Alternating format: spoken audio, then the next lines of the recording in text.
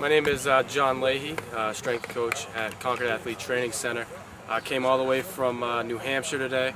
Had the honor of listening to Hank and Jason dress a team of high school football players.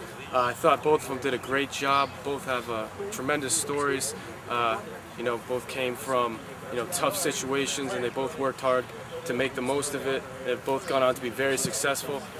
I think today there's a lot of kids, who have a lot stacked up against them, just kind of the way the world is right now. And a lot of those kids might think that they don't have a chance, don't have the best home lives. And if they can have a guy like Jason or a guy like Hank where they can relate to, and they can see that there's light at the end of the tunnel, I think that's great for their growth, and especially as young, impressionable high school kids, the future's bright for them.